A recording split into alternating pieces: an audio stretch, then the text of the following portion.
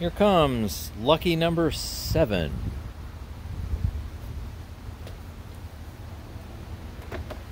Well, there it is. That's the 7th one of those I have. Got them in purple and got them in that blue. I think I have 4 purples and 3 blues. So it's a nice, pleasant, windy evening tonight, so there's going to be a lot of wind noise. So, haven't touched this thing. It's a curb find from a few doors down that way. The cord looks pretty good. I'm not seeing anything that's terrible just yet. I do have one with a cut cord. And let's see here. I do see a nick right here. That's easily fixable. That won't be a problem at all. If that's as bad as the cord got, that's nothing. So I don't think somebody threw this out because the cord went bad. So the cord, except for that, is just fine. Of course, all the tools are gone. That's like the first thing that people do. They go and they throw the tools out. Let's see. Let me show you. Oh, well, I can show you this. The handle. Yep, there's supposed to be a screw here and a screw here, and the screws are gone. But moreover, it looks like they were never screwed in. Usually they leave like a bit of a mark, and I'm not seeing any mark at all. So you just take that right off. Now that makes it shorter. And this is in good shape. Okay. Let's see. Well, this is. Ugh. Now, I've picked stuff up from this house before, and I swear they pick up. Well, they pick up stuff they shouldn't pick up. But I almost wonder if this is. Well, some of it was wet and might still be wet. I don't know if some of it could be feces or what. I'm really not too sure, but. It's not anything good. If I do a close-up here of the nozzle, I've seen that before. And if you look back in my other videos of the other 6, I think you're going to see that too. Let's see what the underneath is like.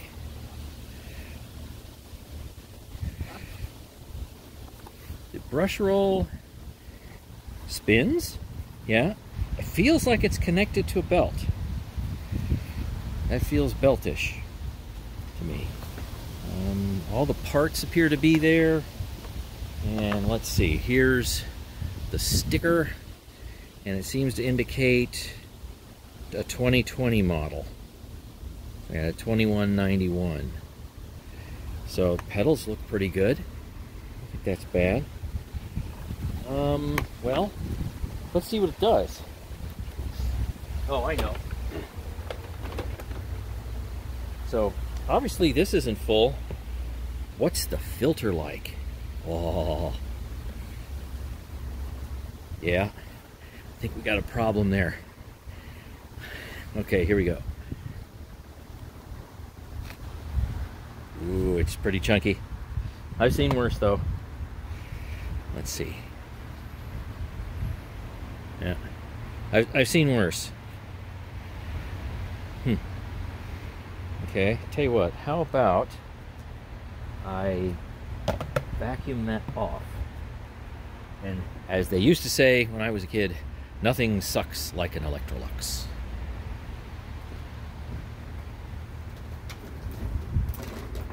Gotta turn it on, though.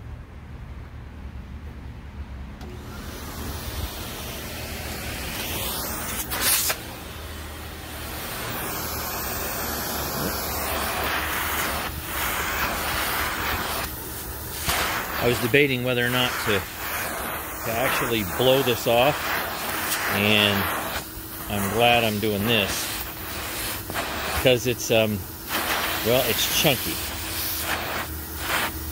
definitely chunky.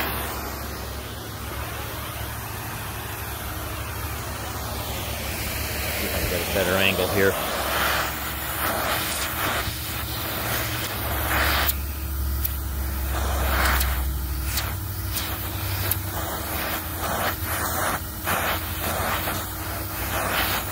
Wonder if the hose is clogged. What do you think? So that came pretty clean. Incidentally, for those of you who are new to my channel, I have had this Electrolux. Well, it's been in my family since we got it brand new in 1980. It's the Olympia 1 model. I did a refurb on it a while back, and it's just going to go and go and go forever. Because they really built them well back then.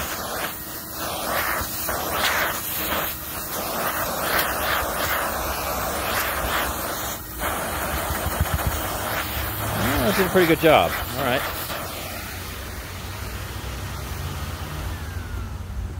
Nice thing is with this model, you have a blower if you need it. A lot of vacuums don't have blowers anymore these days. Okay, that looks good enough. And I bet you that made a difference because that was pretty chunky. I'll put that back in. Let's run it. Off. Okay, I'm pretty sure that's going to be off. Pretty sure. Let's see what happens. Of course, they yanked the plug out of the wall. I get this a lot. That's an easy thing to fix. See, it's a little bent there. The one on the right. That's easy to fix, though.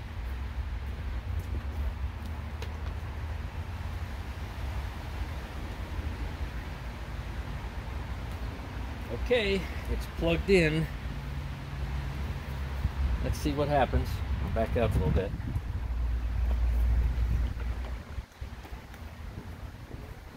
Okay, testing, testing.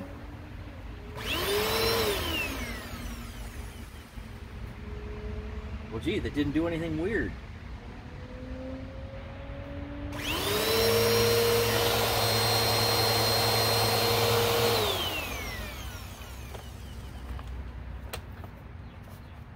Everything appears to be fine.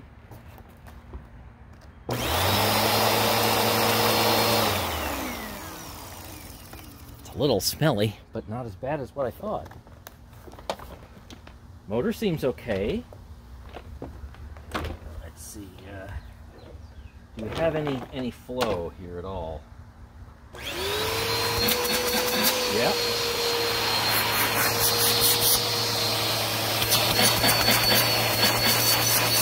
You can see the dirt hopping in there.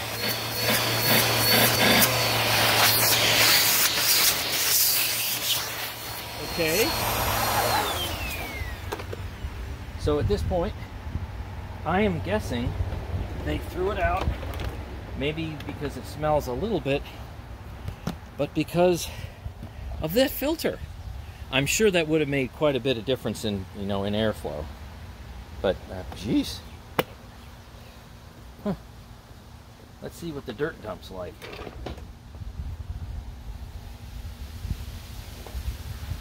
It's kind of stuck. It's wet. It's wet. Get that out of the way.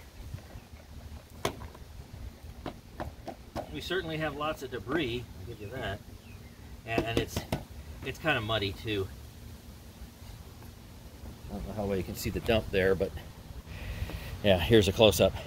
Yeah, it's wet and muddy, but this will come clean. I mean, really, it will. I'm not gonna blow this out. Let's see. I'm gonna reach in here. Whoa. Get the cyclone out. This isn't bad. This isn't bad at all. Okay, I'll put this in the pile, and I'll show you the dirt. It's definitely wet, to be sure. I mean, it's certainly, yeah, it's wet. I mean, it's still wet. I've had this for a few days, but otherwise, I just don't think it's that big of a deal. I bet you there's some goo in the tube, but when we go put this in the tub, everything's going to be fine because it's just not in that bad a shape. But let's finish the tear down anyway, because I wanted to see if this would work. And of course, If it did, I wanted to put everything in my wash basket over there, put it in the tub, as per usual. I am just not seeing a lot of bad stuff here. Yeah. I'm not going to pick that up with the Electrolux. I know. I'm going to pick it up with my hands. Ooh. Yeah.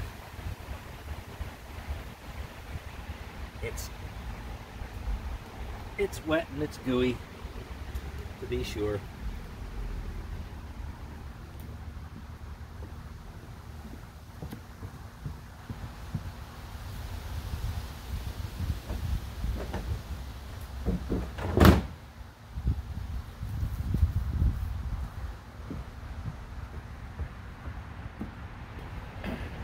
So, for those of you who are grossed out, I wiped my hands in the grass. Oh boy. Alright, let's see how bad the hose is.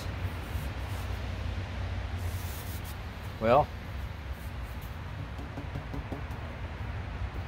if we can hear that or not. Yeah. It's more or less okay. I'm sure there's going to be goo that's going to be coming out of it. Well, this was kind of unexciting. Oh well.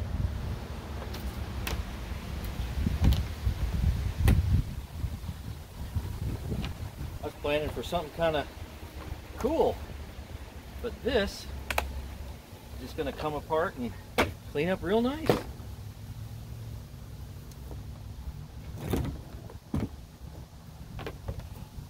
right, let's get the rest of it. Let's get the rest of it apart.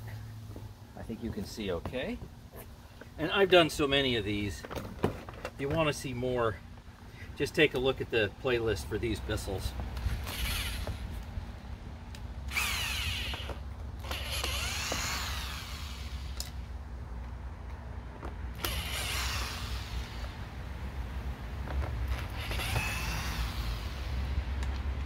I bet it'll clean up pretty well. It shouldn't be that big of a deal. Let's see, this one's got a screw here in the back. And all that comes out, this should pop off. Get these side pieces out. That's it. Yeah. This is so common. I don't know why people constantly vacuum up water. I mean, we got rust there.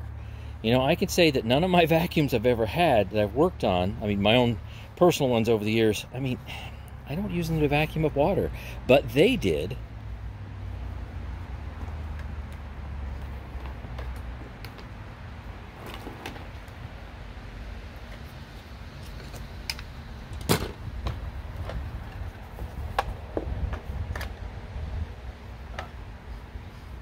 Filter in there. Let's see what we got.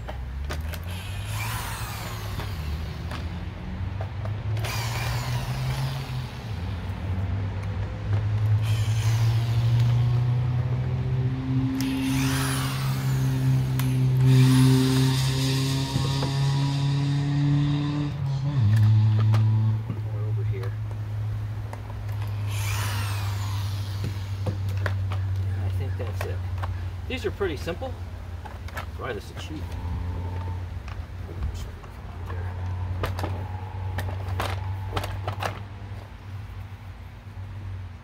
Yeah.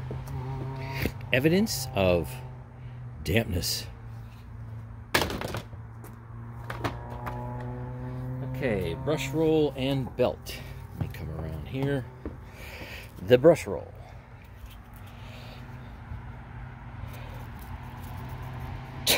That's perfect. No, it's not clean. I mean the bearings. I'm testing the bearings. There's no evidence of any bearing wear at all.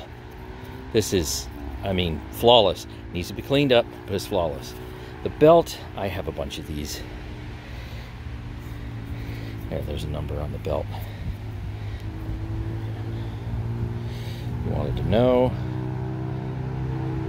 There you are. I get them in like a, well, I think last time I bought them, I got them in a 6-pack.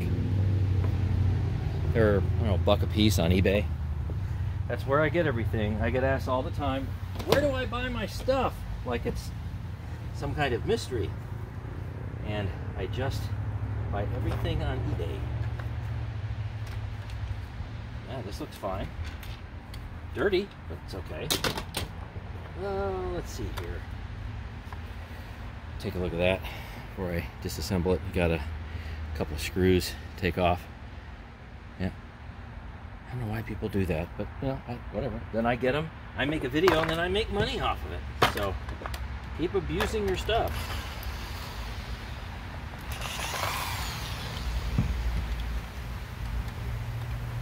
Couple of short screws there. And I think that's it for this. Anything else holding it on?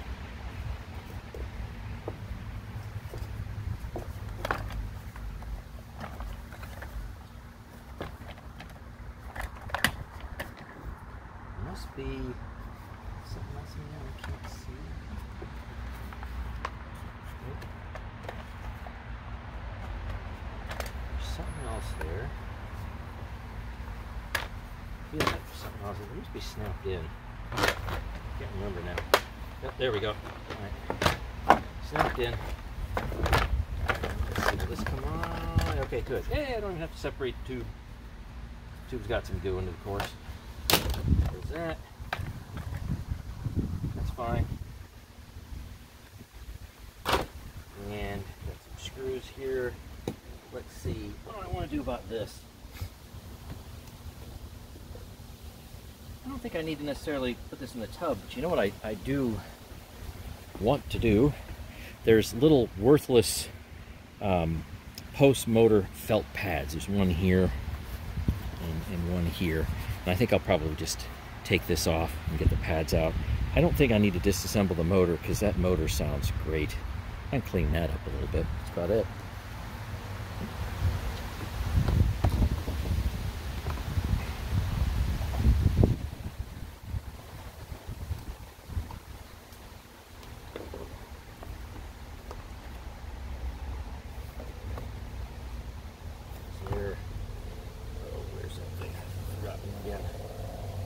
Is that it? I thought this would, no, that probably isn't going to come out until all right. No, I got to take more out. Right. It's been so long, I've forgotten what I did. I guess I need to take more screws out. Just a few more.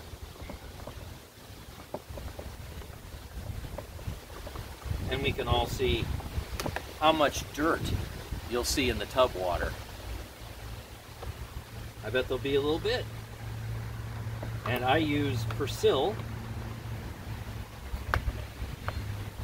and it does such a great job.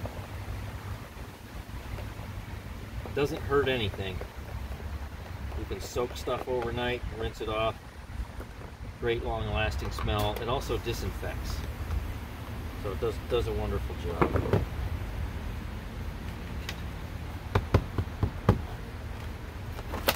There we go. That's a way to get it out.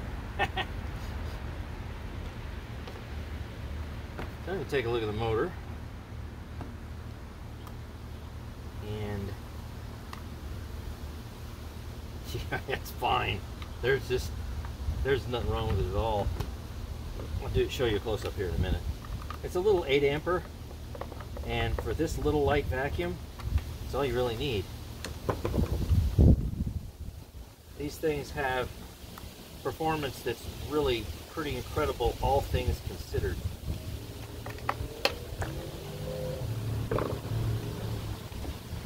Alright. Here's the motor and the commutator.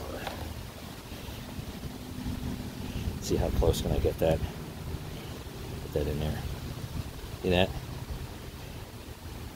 I could polish that a little bit. Won't make that much of a difference, but it's fine. It spins, I mean, honestly, about like new. Here, slightly different view.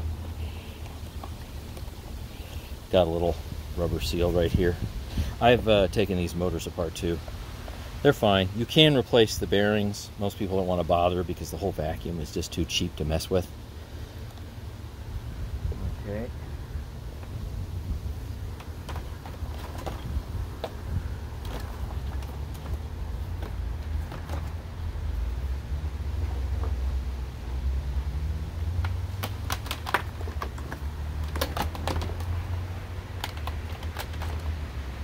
And we will reconvene in the tub. Here we are, the tub. And I just got a call from Joe and Jay Wheeler. It's so wonderful to be able to talk with other YouTubers about similar stuff. So remember, share your stuff, and hey, talk with your friends. You can share your stuff. So let's get going with this Bissell here. This is what I normally use. So let's see how bad some of this stuff is.